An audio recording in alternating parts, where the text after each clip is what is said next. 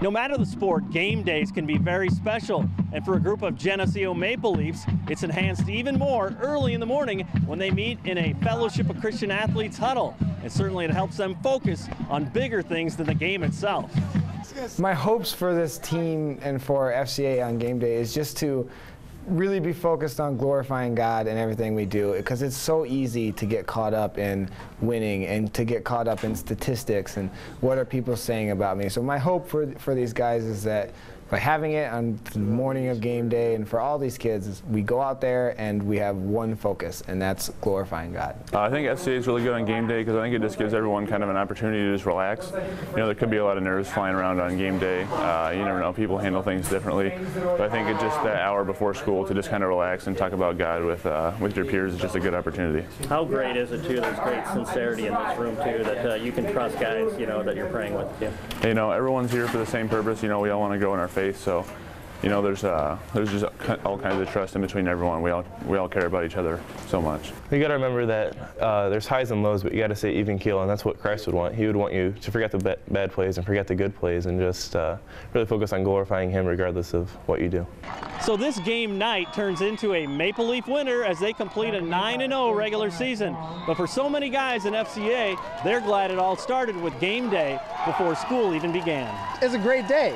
You know, got to do a lot of things that I love today. I got to lead in FCA, I got to teach students, and I got to coach football. And it's a very fulfilling day for me. Talk about too, you know, as games go on like that too, and what do you see when you look into the eyes of these guys? You know, when they're getting pushed, they're making stops inside the 5, those kind of things too. It's a fun sport. It's a fun game. A lot of guys are really excited. A lot of emotions run high. And I think we did a good job of honoring God tonight and keeping those emotions in check when we needed to. You know, as that's going on, as a coach, tell me what it's like. You know, your adrenaline's pumping right now because you're looking back at a 9-0 season. I'm excited. I can't. It's hard to put to words what you feel when you have success like this in sports. We just hope that we can continue to take it one game at a time now and into the playoffs. No, I think one thing really special about this team is we all just play for each other and play for God. You know, the glory always goes to God, and that's something that I think we're able to keep in our heads on the field when we're playing the game. Can that be a momentum thing as you go into the postseason too?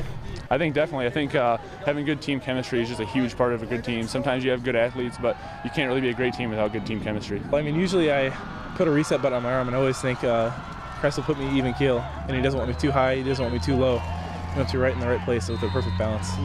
Are you finding yourself being aware of you know, how blessed you are to be a high school athlete and playing for a great team? And there's no promises, you know. I mean, is that something that's you know, that you really raise your hands up to God and say, man, thanks a lot? I definitely feel blessed. I mean, being in this community, it's like no other, and I could have moved a lot of places when I moved here. And I'm really glad that we moved here, and I believe that God put me here for a reason. Are you going to be the one who starts Fellowship of Christian Athletes at your college, high school, or middle school? To find out how, you can contact me or check out our website at ILLOWAFCA.org. With the FCA Story of the Week, I'm Dan Pearson. Good luck to you the rest of the way, guys. Good luck to you. Safe trip.